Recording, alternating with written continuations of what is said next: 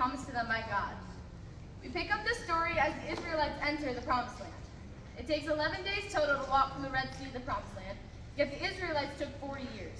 This is because of the constant grumbling and complaining. This is not fair! As you can see, they not only refused to focus on their journey instead of themselves, but they had the nerve. They were already a year into their journey, and when they finally arrived at the Promised Land, the Lord said to Moses, I am the voice of God. Send out men to explore the land of Canaan. See what the land is like and find out whether the people who are living there are strong or weak, few or many. Is the soil fertile or poor? Are there many trees? Do your best to bring back samples of crops, you see. When the spies arrived, they cut down one branch with a single cluster of fruit so large that it took 2 of them to carry it on a pole between them.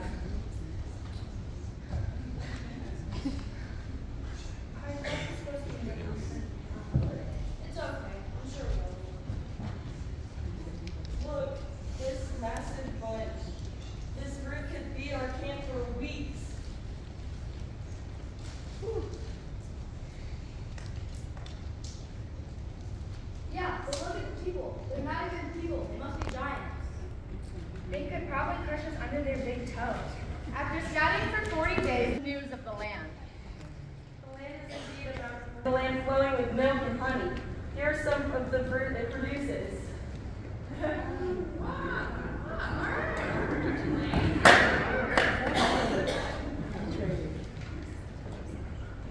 But people living there are powerful. We even saw giants. But Caleb tried to quiet the people as they stood before Moses.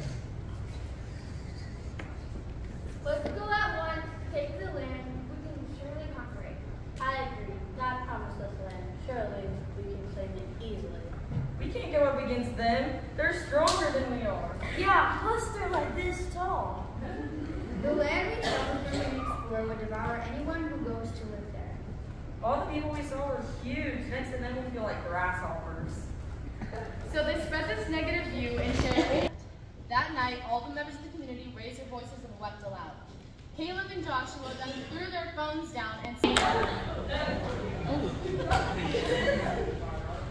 all the Israelites grumbled against Moses and Aaron, and the whole assembly said to them, God in Egypt or this wilderness, why is the Lord bringing us to this land only to fall by the sword? Yeah, our wives and children will be taken as plunder. Wouldn't it be better for us to just go back to Egypt? and they said, We should choose a new leader to go back to Egypt. Yeah. I'm so for that idea. Bro, it's called the promise. It was literally promised to us by God. If you don't think that's a promise we can hold on to, I don't even want to know what to do. Then Moses and Aaron down in front of the whole Israelite assembly gathered there. Joshua, son of Nun, and Caleb, son of Jephunneh, who were among those who had explored the land, said to the entire Israelite assembly, The land we passed through and explored is exceedingly good. If the Lord is pleased with us, He will lead us into that land, a land flowing with milk and honey, and will give it to us. Only do not rebel against the Lord, and do not be afraid of people of the land, because we will develop them not quickly. Don't get curious. The protection is on their side below, but the Lord is with us. Don't be afraid of them. I mean, yeah, the big, scary, and buff, and they might have more food and weapons and better defenses. Stop talking. Yeah, I really should. We still don't stand a chance. but the whole assembly talked. Then the Lord appeared at the tent of meeting to all the Israelites. The Lord said to Moses, How long will these people treat me with contempt? How long will they refuse to believe in me, in spite of all the signs I have performed among them? I will strike them down with a plague and destroy them all. But I will make you into a nation greater and stronger than they. Lord, these are your homies, right? You can't just kill them.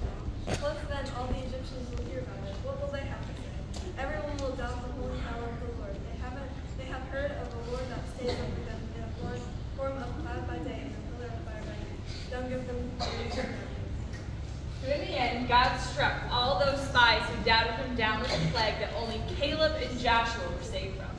The Israelites were then forced to wander for 40 more years as a consequence for conforming to what the majority had to say and not trusting God's plan and his holy power. No one, save Caleb and Joshua, allowed to enter the promised land.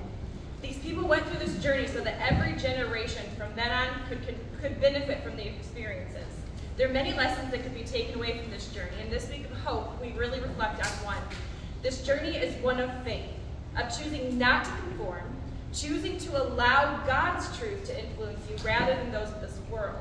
Caleb and Joshua had so much faith in God that even when they faced death, they still believed that he would carry them through and deliver his promise to them.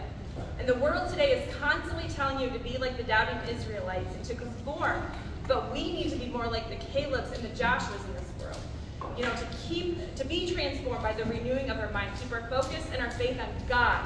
We're called out, we're set apart, we're to live as God's people, as he's called us, trusting his promises no matter what the world has to say.